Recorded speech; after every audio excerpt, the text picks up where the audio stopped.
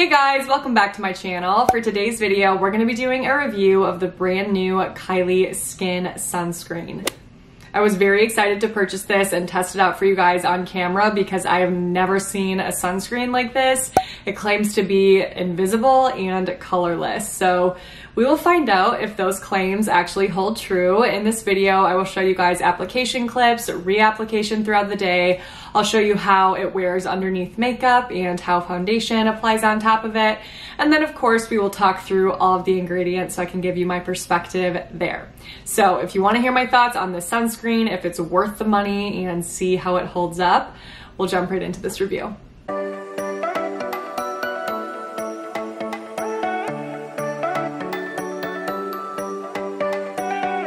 All right, so some high-level info on this sunscreen. This is a Broad Spectrum SPF 40 face sunscreen. It has 1.7 fluid ounces of product in it, and it retails for $28. I think when everything was said and done with shipping, this cost me $40, which I was like, that just hits different than $28 for a sunscreen like this. So I'm gonna read their little blurb that they have on their site for this. So they say, our invisible broad spectrum SPF 40 face sunscreen helps to moisturize, smooth, and protect your face from UVA and UVB rays. It's formulated with shea butter, kiwi seed oil, vitamins A, C, and E for added hydration without feeling greasy. This colorless formula is silky to the touch, ultra lightweight, and fragrance free. We're gonna look into that and make sure. And then aside from being fragrance-free, this claims to be reef-safe and non-comedogenic. Non-comedogenic is not really a regulated phrase, so I'll just give you guys my thoughts on this formulation and if it's safe or not for acne-prone skin and sensitive skin. So when I first got this in the mail, the first thing that I noticed that I didn't realize at first, which I don't know why I didn't realize, it makes sense now because this formula is colorless, is that this does not have mineral active ingredients. The active ingredients are all chemical.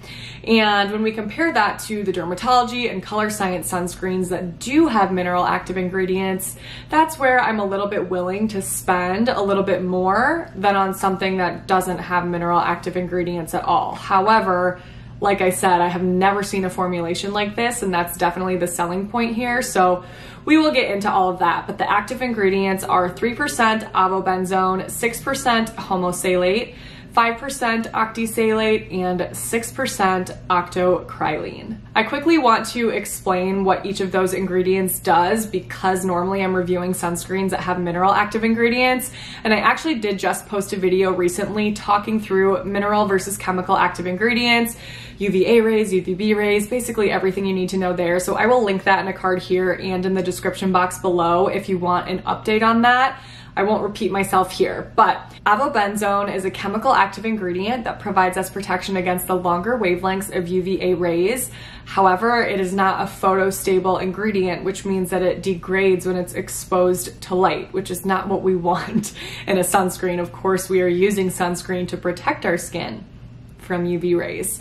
So the reason it can still be included in formulations and provide us with some protection is because it can actually be stabilized by other ingredients. Next, we have homosalate and octisalate, and both of those provide the same function in a sunscreen. They provide us protection against UVB rays, and they are somewhat photostable, meaning they do degrade somewhat when they're exposed to light, but not to the extent of avobenzone. And then finally, we have octocrylene. That is a chemical filter that provides us protection against UVB rays as well, and also the shorter wavelengths of UVA rays. And that is one of the active ingredients that helps to stabilize unstable filters like avobenzone. So I won't go into the weeds much more there, but I wanted to make sure I was explaining those again because I normally am not reviewing face sunscreens that only have chemical filters. So we are getting that true broad spectrum protection here. We're getting protection against all forms of UV rays, but it's likely not as photostable as a sunscreen with mineral active ingredients. Yes, in theory, we do have ingredients that can help to stabilize unstable filters, but we don't know the extent that they can be stabilized, if that makes sense. The other thing that's important to keep in mind with chemical filters is that you have higher potential for stinging and irritation upon application and repeated use than you do mineral sunscreen. So that is also a downside. If you have sensitive skin and acne prone skin, this might be something that you want to stay away from because it may cause issues for you. So with all of that being said, you may be wondering, what's the purpose of chemical filters then? Why would we have a sunscreen that just has chemical active ingredients? And the reason is that chemical filters are more cosmetically elegant. They're lighter weight, they're easier to blend, they feel nicer on the skin, and they do not leave a white cast, which a white cast is a deal breaker for a lot of people. And I know that there are a lot of you with deeper skin tones that struggle to find a sunscreen that works for you. So that's where chemical filters can be a benefit. However, sunscreens have definitely evolved, and while that can still be an issue with sunscreens that have zinc oxide and mineral active ingredients in them, we do have a lot of really nice mineral sunscreens available today that don't leave a white cast, that are not super heavy on the skin, that blend really nicely, but they are harder to come by and they typically are pricier. So right off the bat, active ingredients are a little bit iffy, just in the sense that they're not going to universally work for everybody, but then again, we don't have that many sunscreens that are universally going to work for everyone as is. So keep it in mind if you have sensitive skin or acne prone skin, you may just want to steer clear, but for others, this may work totally fine for you with no irritation. All right, now let's move on to inactive ingredients. So at the top of the ingredient label, we just have a variety of silicones, emollients, and texture enhancers. So all things that are going to help to make this formulation lightweight and silky smooth like it claims, and then also help to just condition and replenish the skin. So nothing extremely noteworthy at the top of the label aside from caprylic triglycerides, which are a plant extract that serve emollient purposes to help to soften and condition the skin. So really nice ingredient there. And then towards the middle of the label is when we start to get into more of those plant extracts that have further skin conditioning properties. So things like shea butter and jojoba esters, those are really nice nourishing ingredients. And then meadow foam estelide, which is an antioxidant plant extract that is also going to help to soothe and soften and moisturize the skin. The last ingredient towards the middle of the label that I wanted to call out is right here. I've mentioned this in a previous video, but I don't remember which one, so I don't know if it's uploaded yet, but I did the same thing because I cannot for the life of me figure out how to pronounce that first word, and I don't want to sound like a total idiot trying to pronounce it.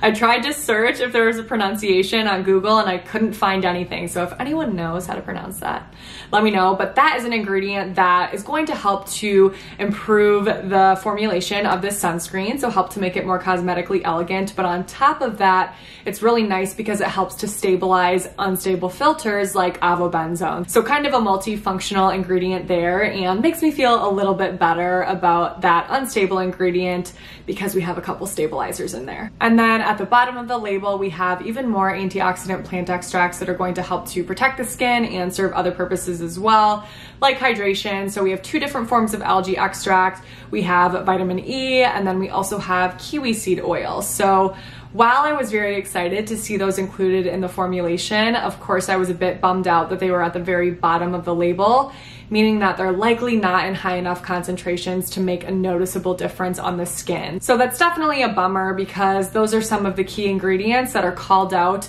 on the website when you're going to purchase this sunscreen. So is that just an issue with this brand? No, we see that all the time within skincare where a product will have certain ingredients called out and then you flip it over to look at the label and they're at the very bottom.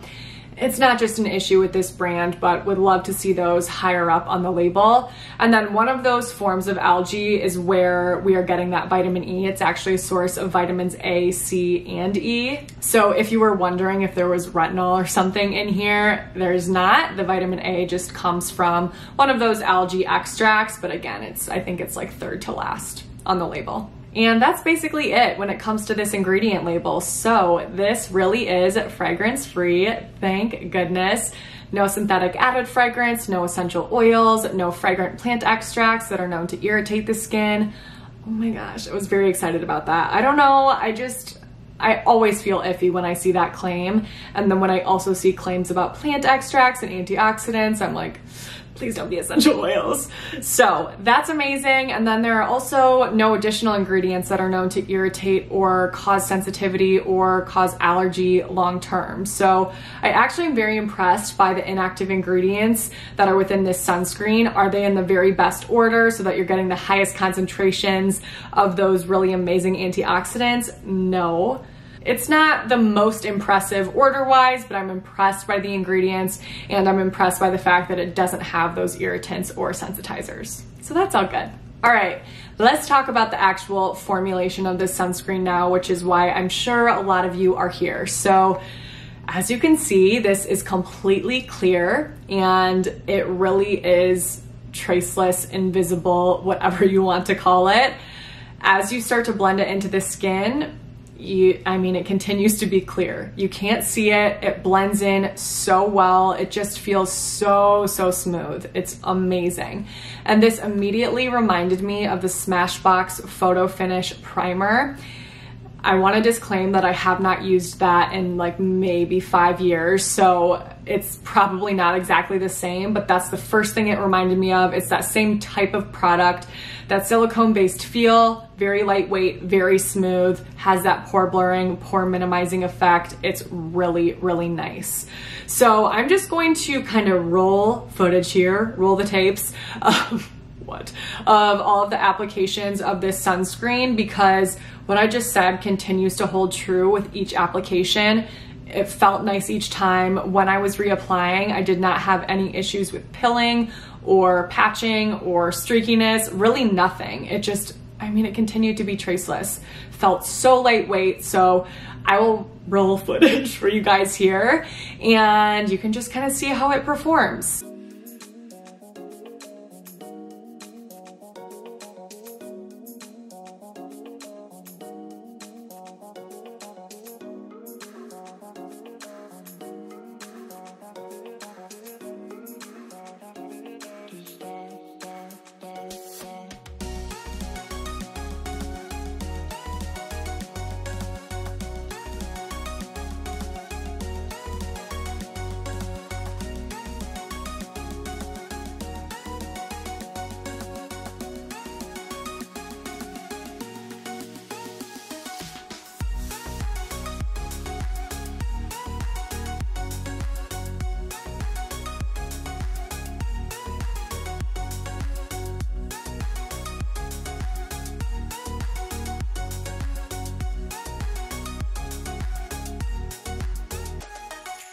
Okay, and then I also want to make sure I'm showing you guys what this looks like underneath foundation and how foundation blends on top of it. Before I show you this clip and you freak out, I am fully aware my foundation is way too dark. In my defense, I had self-tanner developing, / I still do. Yeah, I can smell it. So I wanted to use foundation that was a little bit darker to eventually match it. So I tried to go half and half with my fair shade and my self-tan shade, and clearly my fair shade just did not come through at all. So that's why that looks ridiculous. I'm fully aware. Don't worry. I did not think that was a color match for me. So what I did was actually add quite a bit of concealer that was much lighter, obviously, than that foundation to try to balance it out and fix some of that. So this is way more liquid product on my skin than I would normally wear. But I think that's actually kind of nice because you guys can see that even heavier amounts of product blend really nicely on top of this sunscreen with 0 issues. No pilling, again, no skipping or streaking. Everything was good. So now that it's been a couple hours, let me give you guys a close-up so we can see how everything looks and how the foundation actually lays on top of this sunscreen. So I think it looks really good. I mean, per usual with me, I say this in every video where I'm doing a close-up like this, my natural oils have started to peek through. That happens no matter what, but I'm not looking oily, I'm not looking greasier than normal. I would say this probably is gonna be something that works really well for you if you have oily skin, because especially when it's this warm outside, I definitely can start to get oilier, and this has controlled my oils pretty well, actually. I think I look like a little bit, I don't know, not dry, but like textured through my forehead. But this is not the most hydrating foundation of all time. So I think it looks really good. It does kind of have that pore minimizing effect. You will have to just, if you can even tell, excuse all of the texture I have going on. My skin's been through a lot lately. You guys will have to stay tuned. I'm going to be doing an acne update very soon. It's been through a lot. So, I mean, the combination of me testing out new acne prescriptions with face masks has resulted in a lot of irritation and texture and just not cute stuff, which I'm sure a lot of you can relate to. So I don't feel that it's clinging on to any of my texture at all. I think it just looks really good. I'm impressed. No complaints. Nothing's breaking up underneath it. What is that? I don't know. Anyway, it's also just one of those days for me. Oh my gosh, I'm just like, what is going on with my eyelashes? One of those days where you're applying mascara and your lashes are like, oh, you want to go left? Okay, perfect, we're gonna go right. So if you were wondering what's going on with my eyelashes, that's what.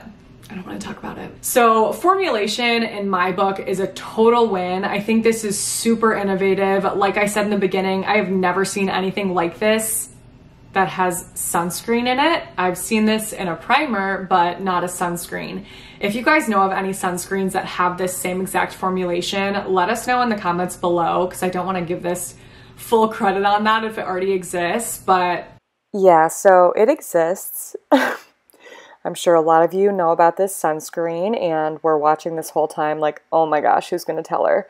So as I was editing, I was just looking around to see if anything else was out there like this, and there is. I found the Supergoop Unseen Sunscreen. I just really haven't looked into Supergoop in depth yet as a brand. It's been on my list, but I just did not know that this sunscreen existed already, so I apologize. This Kylie sunscreen is not innovative because it already exists. I still think the concept is cool, but of course it's not totally unique. And I did want to show you guys the side-by-side of the ingredient label as well. Kylie's on the left, Supergoop is on the right. The active ingredients are the exact same. There's just different percentages slightly for each of them. And the inactive ingredients are so similar too. If there was an ingredient that was within both sunscreens, I highlighted it in the same color so that you could see where it kind of lied on each ingredient label. And for the most part, they are all roughly around the same spot. Yeah, I mean, there's a lot of duplication here of ingredients. You guys can clearly see there's a lot of color going on. I was pretty shocked to see that. They're not completely identical, but very similar. So some of those antioxidant plant extracts that we talked about at the bottom of the Kylie label just don't exist in the Supergoop label, but again, they're probably in very small percentages. So the biggest difference, I would say, aside from that, is the price. And I obviously have not tried the Supergoop one, so I can't speak to the formulation or application there, but wow, interesting, right? I think it's super nice, and I think a lot of you guys are going to be obsessed with this. If you have oily skin, I think this is going to be a huge win. I think it'll work really well if you have normal skin. It could be something that works if you have dry skin. On its own, it's probably not going to be moisturizing enough, but if you used it on top of a thicker moisturizing cream, you may really love that combination. If you have dark skin tones, this is going to be slam dunk, home run, sports. What? Why are those the phrases that I use? I feel like I'm stereotypical in that sense. I do not give a flying F about sports. I do not care. So apparently this is going to be a home run slam dunk for you, but I really think it will. And I totally want to acknowledge the fact that even though, you know, the chemical filters may be an issue for some, I don't want to discredit the fact that this is so amazing for people with deep skin tones that have a hard time finding sunscreens that work for them because of that white cast. So that is amazing, and kudos to Kylie Skin for that. So final thoughts on this sunscreen. I really think, I mean, I feel like I say this a lot, but I think this is really going to be up to personal preference and what your skin type is, what your skin color is, what you're looking for in a sunscreen. If you're looking for something that has that lightweight silicone feel that works amazing under makeup, I think this is going to be a perfect option for you because it doesn't have a white cast. It really doesn't feel like I'm wearing anything. It's kind of crazy. And with each application too, it just feels super lightweight. So that's awesome, but I also recognize that this formulation is not for everybody and not something that everyone would want to reach for on a daily basis for sunscreen. So it's going to depend on if you like that formulation or not. Is this going to be a sunscreen that is my new go-to that I reach for every single day? Definitely not. Number one, because I do have sensitive acne-prone skin. I have to be careful with something like this. And number two, I just have other sunscreens that I prefer from a consistency perspective for everyday use. Just kind of as your daytime, you have that little tint to it. Obviously, this is clear and has zero color, and I do love a good tinted sunscreen. So this is something that I'm going to reach for as a primer underneath makeup that also has sunscreen. I think it's amazing for that.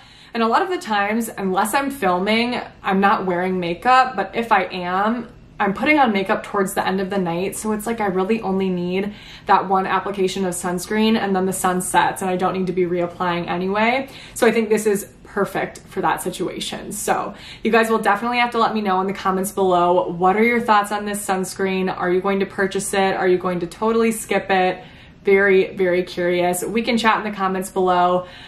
That's it. I hope this was helpful for you guys. If it was, please don't forget to give it a thumbs up, subscribe, and click on that notification bell because that really helps me out and supports my channel. And I also upload 3 to 5 days a week for you guys, so you don't want to miss out. If there's anything else that you would like to see from me next, leave that in the comments below. Otherwise, my next video will be up in a few days. So until then, I hope you have a great few days.